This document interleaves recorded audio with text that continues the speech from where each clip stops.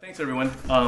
So we're in the smaller breakout session, and we're going to be talking about hip injuries in hockey. And we were worried that it was just going to be the three of us in this room, because more people would probably be worried about the running. So this is a pretty big topic, and it doesn't apply just to hockey. That being said, we're talking about hip injuries in general. You heard a lot about what was going on with dance, and a lot of what goes on in dance is really applicable to what goes on in hockey and any other sport that requires the hip, which is pretty much every sport. The biggest thing I think that we can do for prevention of hip injuries is to be aware of, there's no one size fits all. You want to individualize, you want to assess your athletes, and then come up with a treatment program or a plan for each individual athlete, because everyone is different. So today, what we're going to start off with really briefly is talking about hip injuries and the anatomy of the hip, and then we'll go into a live demonstration of things that you can apply in your own practice, things that you can do, which we thought would be really helpful for you all today. So hip injuries, they're on the rise. A significant portion of hip injuries are actually muscular injuries, so adductor strains and psoas injuries. Those are the two most common muscle groups that get injured in hockey, and that forms a majority of the injuries in the hip. Now, that being said, about 10% of hip injuries or injuries around the groin actually are interarticular or involve the hip joint, whether it's due to arthritis or impingement. So the differential diagnosis, if you have a patient that comes in complaining of groin pain or hip pain, the first two, hip flexor and adductors, are the two most common. The other ones, like osteitis pubis, sports hernias, etc., those are much more minor, but need to be considered. And the interarticular pathology, we talk about labral tears and femoral acetabular impingement. Reasons for hip injuries, it's fairly obvious. It's a fairly high demand on the hip. It's a contact sport. It's the same maneuvers over and over and over again, and it's freaking cold. So, in particular in hockey, what are the at-risk positions? An abducted and externally rotated position. You see Chara there getting kind of tackled by, I don't know, I think it was one of the Lightning, and the flexed and internally rotated position. Now, this is the position that hockey goalies adopt nowadays. This is popularized by Patrick Waugh. And you see the picture on the right shows us doing what's called the impingement test. We're testing for impingement or femoral acetabular impingement. And if you notice, it's the same exact position there as these hockey goalies are attempting to get into. So hockey goalies are keeping me in business. The normal anatomy of the hip, it should be, you want good coverage. So the hip is a ball and joint socket. You want not too much coverage. You want not too little coverage. You want the perfect amount of coverage. And the most important thing about the hip really is the cartilage inside. That's the stuff that we cannot save. That's the stuff that leads to arthritis, and that's the stuff that we're trying to prevent from getting worse. So looking at the hip anatomy, the cartilage is this white stuff right there. The labrum is this structure sitting right there. And we hear a lot now about labral tears and labral injuries. And what I want to stress about the labrum is the labrum's like a canary. Once it actually is torn and once it's actually injured, the cartilage underneath has already been damaged to some degree. And that's the important part. Like I said, the whole entire joint, any joint, it's the cartilage. It's not the bone, it's the cartilage. It's not the labrum, it's the cartilage. And that's the stuff we're trying to save. So trying to do things to help prevent cartilage damage and cartilage injury, hip injuries is our goal.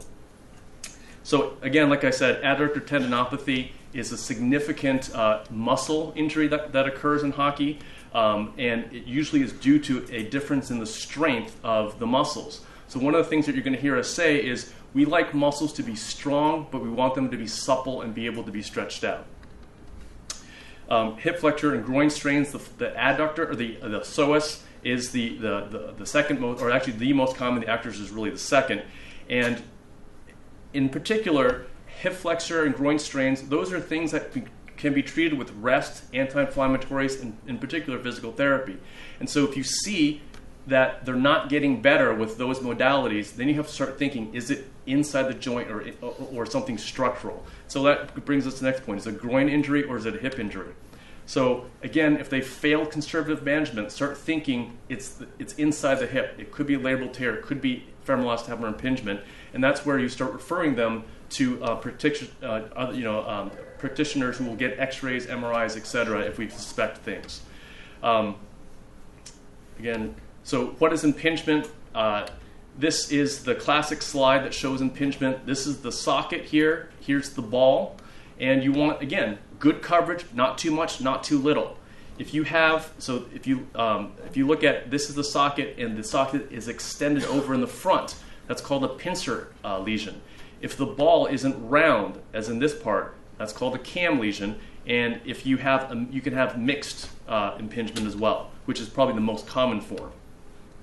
Impingement occurs where you get a loss of internal rotation of the hip, and in particular with flexion and adduction. That picture we showed where we flexed, adducted, and internally rotated, that's the impingement sign. If you get pain in that position, it signifies that there may be something going on with the rotation of the hip. The reason it's important is because there's a fairly high prevalence, particularly in hockey, of asymptomatic kids having femoral acetabular impingement. So the one thing that I would like to stress is if you have a kid whose internal rotation of his hip doesn't move that well, and we will talk about this, don't try to push them. Don't try to crank on them and say, yes, I'm going to try to get more internal rotation for you. There may be a reason why they don't have that movement. And if you try to crank on them, that's when you can start causing injuries. So the problem with impingement is that the bump or this overcoverage causes repetitive contact, and that can cause cartilage damage as well as labral tears, which can then lead to arthritis. So how do we start to evaluate this? We start to look at the patient as a whole. Okay, thank you. Hi, I'm Nikki, and this is our wonderful patient. This is Glenn Wellman. Want to take your shoes off, Glenn? And Glenn was a hockey goalie. And can you take your socks off, please? I think the first part of any assessment should really just be to look at the athlete. I think one can really tell a lot by just looking at the posture from the anterior view, the posterior view, and the lateral view. Ruth talked a lot about alignment in dance. Alignment is important in any sport. If you're in perfect alignment and everything is centered over your center of gravity, whether you're standing on 2 foot or 1 foot, you will never be injured. So the body likes to be centered. So when we look at posture, we want to check, is the head centered over the pubic symphysis? Are his shoulders level? He looks pretty good. We want to look at the waist fold. Sometimes if there's a scoliosis, you'd see a fullness on one side, and you'd see an increased waist fold on one side and a fullness on the other. And if you look at the distance between his arm and his waist, he looks pretty good.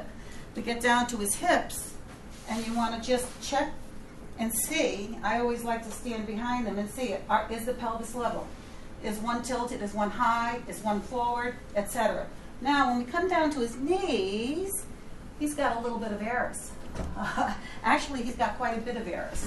And so I think we really have to worry about that because the knees are smack dab in the middle. When you have problems with the knees, you can have problems upstairs and you can have problems downstairs. So the next thing we want to look at his feet. His feet don't look too bad, but let's look at him from the side. When we look at it from the side, we want to look at the posterior curvature in the thoracic spine and the anterior curvature. Does he have increased lordosis? Oftentimes, especially in dancers, I work with dancers, but I've seen it also. If someone is standing in a lot of hyperlordosis, we have to think, are their hip flexors tight? What are they doing to all of the other structures? Oftentimes you see hyperlordosis, you see tightness in the hip flexors, and you see hyperextension of the knees. And we talked a lot about knees today. He doesn't look too bad. He looks like he's got a normal amount. Let's look at him from the rear. From the rear, again, we want to look and see level of the pelvis, and you can actually really see the varus of the knees from the rear. While you're looking at posture, we can just check. Just by having him stand on one leg, we can see if the gluteus medius is weak. If he can stand on one leg and not drop his hip. So let's see what happens when he stands on his right leg. That looks pretty good. Do you see any drop in the pelvis? No. How about on the left side? So he's in pretty good shape. But I do worry about his knees, and we'll get to that in a minute. Now I'm going to turn over the next. So you can learn a lot by the posture. I'm a little concerned about perhaps some of the tightness he might have around the knee, and also some of the tightness he might have around the hip. And the other thing we really want to always check on any athlete, and I don't think we talked about it enough today, are the abdominals. The abdominals are the chief support at the back, and when you have strong abdominals, you will probably minimize a lot of hip injuries. And I'll turn it over to Steve now. Okay, hi. Do a couple of screening things here. Works quite well. What we usually start with is internal and external rotation of the hip, both in a seated position and in prone or supine. I'll demonstrate it in prone because that's more of what I'm used to. We had a nice half-hour argument the other day over which was better, but it was an argument for the betterment of the patient. So I'm going to have Glenn sit here for me. Go ahead and face that direction. I apologize for turning my back to you. Go ahead and sit up. What we've done in the past with screening large numbers of athletes is we'll actually let them sit against something here. So we'll find some sort of structure that's about this long here, and we'll allow their lumbar spine to actually sit directly against it. And in a large group, if you're screening that many, a team, for example, that may be the best way to normalize it as best as we can in a somewhat subjective situation here. So I've got a little app on my iPhone here. It's called Clinometer. Best 99 cents I ever spent. You can also go the old-fashioned way here. So if I've got him, I'm going to put this goniometer directly lined up on the medial border of his tibia, and then I'm just going to passively, again, his back is supported, so just want to be clear about that.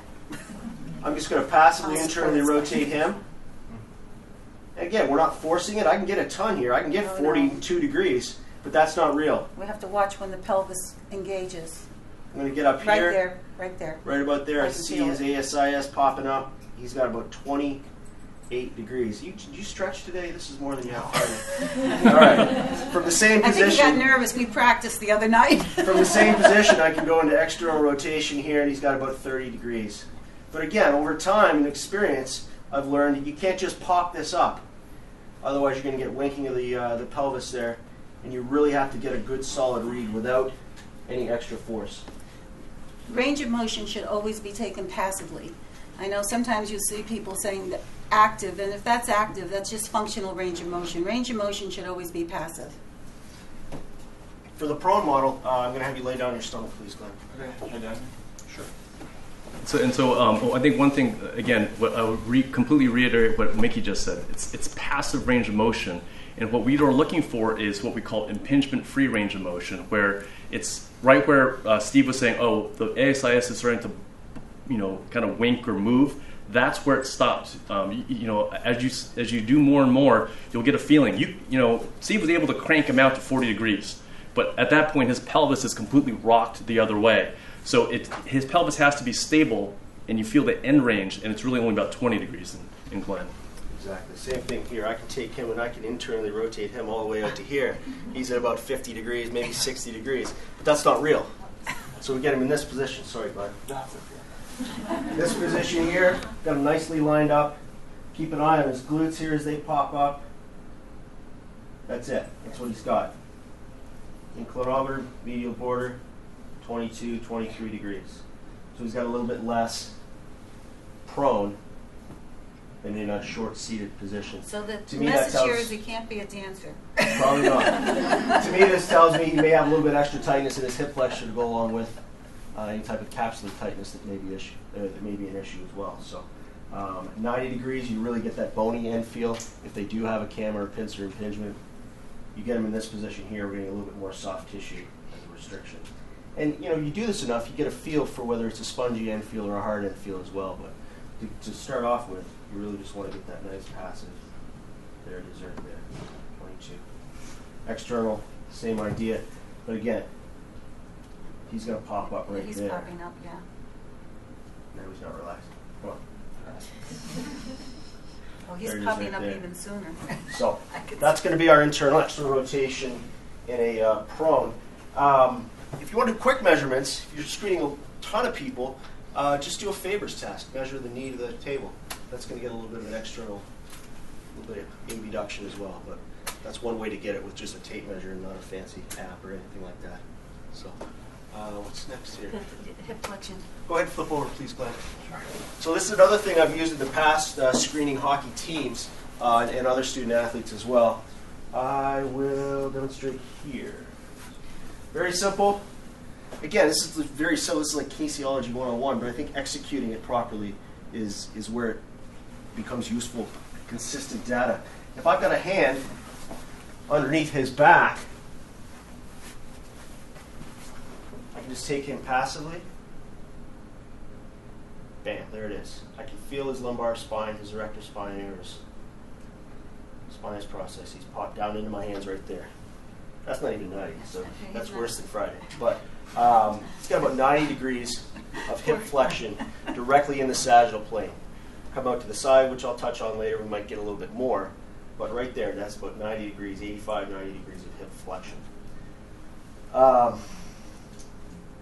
So if I take Glenn and I tell him to put a bar on his back and load him up and then drop down below 90, he's not going to do that without the. He will do that at the expense of some other tissues. So just a screening point there. Oh, and it's also important to note, you start thinking about making inferences to yourself on what it is that's causing that. Why can't Glenn get past 90? Is it an anterior issue? Does he have an impingement issue? Does he have a capsular tightness issue? On the posterior side, is it a length tension issue? Or his glutes, piriformis, any of those structures? So you start teasing out whether it's a anterior internal problem, whether it's more of a posterior length tension issue as you go. And you start putting this data together with the internal external rotation, along with what he looks like in a squat pattern. Start piecing together the whole clinical picture of what Glenn's hips look like. So Mickey will start to touch on, like, well, how do you figure out, is it due to his psoas? Is it due to his rectus, etc.? Yeah, I think one of the things that has really bothered me about, why don't you scoot up a little bit more, okay, is that lots of these high-level athletes are doing a lot of strength training, but they're not doing a lot of flexibility. And I think one of the biggest problems that we're having is that imbalance between flexibility and strength. And I think it's bad to do too much flexibility and not enough strength, but it's the same thing vice versa. And when I was evaluating Glenn, I was really concerned about how tight his iliopsoas is, which is really tight, and also his hamstrings and his calf. And if you think about hockey, and he was a goalie, they're always in this squat. They're in the squat position a lot, and especially a goalie, they're really way down there. So I think that we really want to see how tight he is. To properly do the Thomas test, why don't you bend both? Okay, can you hold this leg? I really should be on this side. Hold this leg. And it is very important that this test be done passively. And I'm going to try to do it so that you can see what I'm doing. It's very important that you have your hand on the ASIS. A lot of people do this test incorrectly. They'll just take the leg and they'll say, oh, that's not bad. No, they say that's good. It's, it's about 20 degrees, but that's not the case. If I got my hand on his ASIS, and he's got to be completely relaxed. He's got to trust me. He's got to let this leg go dead. Just let it go. Let it go. Okay? Come on, Glenn. Now watch my thumb. Watch my thumb. As soon as my thumb rocks forward, that's where the test is stopped. So watch my thumb very carefully.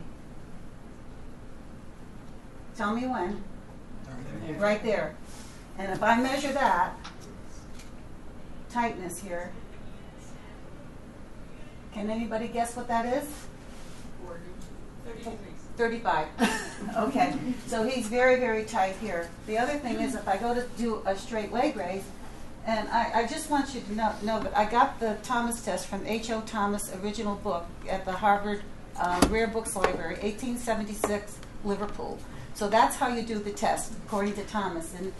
And you would record it as a plus 35 degrees, so that would be your baseline, so we would get him on a good stretching program, and hopefully when he comes back in 2 weeks, Glenn, when you come back in 2 weeks, he's going to gain about 20 degrees. The other thing is the straight leg raise. Again, you have to keep your eye on the pelvis. Watch this. As soon as that pelvis moves, I'm going to stop the test. Look at that. See where it's moving? Can you see that? Mm-hmm. Geez, he's tight. Now, lots of people would say, oh, he can get it up higher, but look at what happens when we get it up higher. So, basically, right there, so this young man is an accident waiting to happen, okay?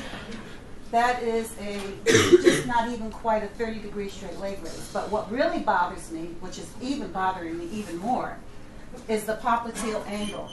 when I have his hip flexed at 90 degrees and I try to straighten this knee, that's it. So he's been playing a lot of hockey, but he's not been doing a lot of stretching. So I'm a little bit concerned about that. The other thing is, everybody talks about the iliotibial band, the tightness in the tensor fasciae latae. There is no way that you can do an Ober test with a positive Thomas test, and I'll explain why. I'll just demonstrate. I can't do it on him, but I'll demonstrate why I can't do it on him. Can you turn over on your side? No, on this side. Okay, come way over here towards me, way over. Can you bend this knee? Come into a ball. In order to really do a proper Ober test, and that's by Dr. Frank Ober, who worked at Children's Hospital and taught us all during the polio epidemics how to do, not me, but my boss, how to do an Ober test. The leg has to be completely relaxed. Completely relaxed.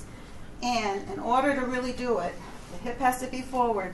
You have to be able to flex, abduct, and fully extend so that the tensor fasciae latae moves over the greater trochanter. There's no way.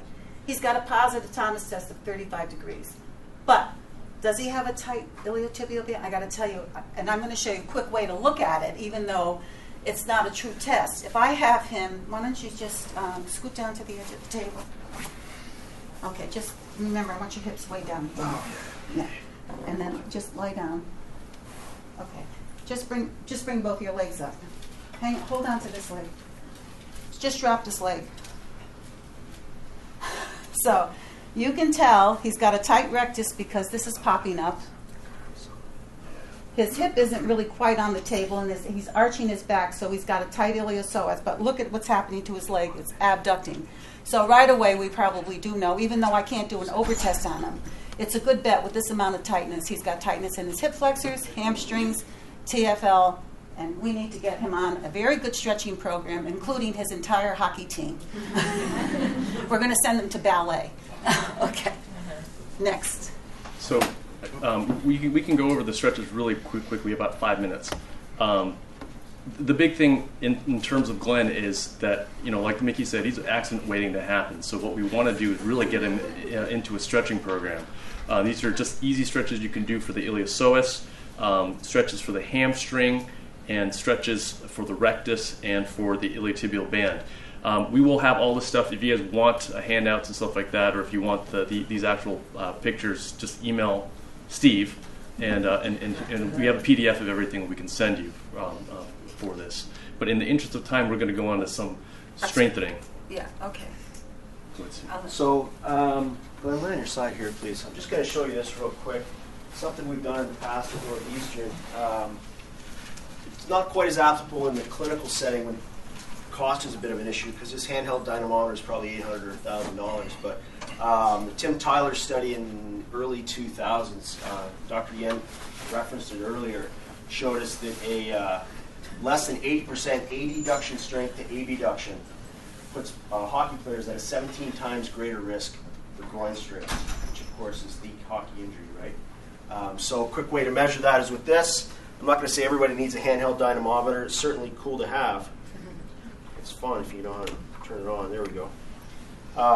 What we can do is just basic right out of the manual muscle testing book. We're going to take an abduction. I won't go through the whole thing, but you can do a straight abduction, measure 3. You can average it, take the best one, take whichever one feels like it's a solid test, as well as the adduction. So go ahead and bend your knee. Straight to this guy here, put this leg over. So we would get him in this position to do the adduction. Again, I'm not going to go through the whole thing, but we want 80% abduction to adduction, and we want within, I think it's 90% strength left to right bilaterally as a nice indicator of general hip muscle health. So that's for the handheld dynamometer. So, as Mickey has alluded to, core strengthening, particularly in regards to abdominal strength and pelvic stability, is of critical importance to help prevent injuries. So, not only do we have to do this, again, it comes back to the muscles need to be strong, yet they need to be supple and stretched out. And so you have to combine a good strengthening program with a good stretching program. And the abdominal, it all starts with the abdomen. It all starts with the core. Do we have time for the abdominals? Yeah, well, let's just let's do a couple. How about glute med and one abdominal, and then we can kill it. Do you want to do the glute med? Sure. Again, basically what we're trying to say, overall picture, is identify a weakness, identify an imbalance, and then use your tools. Everybody in this room knows how to do a lateral raise or a clamshell, or not a clamshell, maybe. I hate the clamshell, and I'll tell you why. This was studied in a JOSPT article a couple years ago. There's a good EMG study there. I can't remember the last name with it. And then you can go through your standard mini band series here. Band just goes around your knees. Standing here, you can go into a walking pattern, just really targeting the glute med, a backwards walking pattern, lateral walking, whatever it is you choose to do. It's pretty good for hitting that glute medius muscle. Okay. Quickly, just to go over the abdominals, because I can't ever give a lecture on the hip without talking about the abdominals, and I've been very upset about not hearing the abdominals all morning. So I think the big thing is we have to test the abdominals. Now, if you look at Glenn, he looks fantastic. He looks like he's in great shape, and just on the posture, it looks like he's got good abdomen. I wish I could look like him. But I'll just show you quickly the upper abdominals. Bend your knees. Okay, just like this. Put your hands. For a normal test, he's got to be able to keep his low back in contact with the table. He's got to be able to clear his shoulder blades without bringing his arms in. So let's see if he can do that. He does that beautifully. So he's got really, I would say, normal upper abdominals.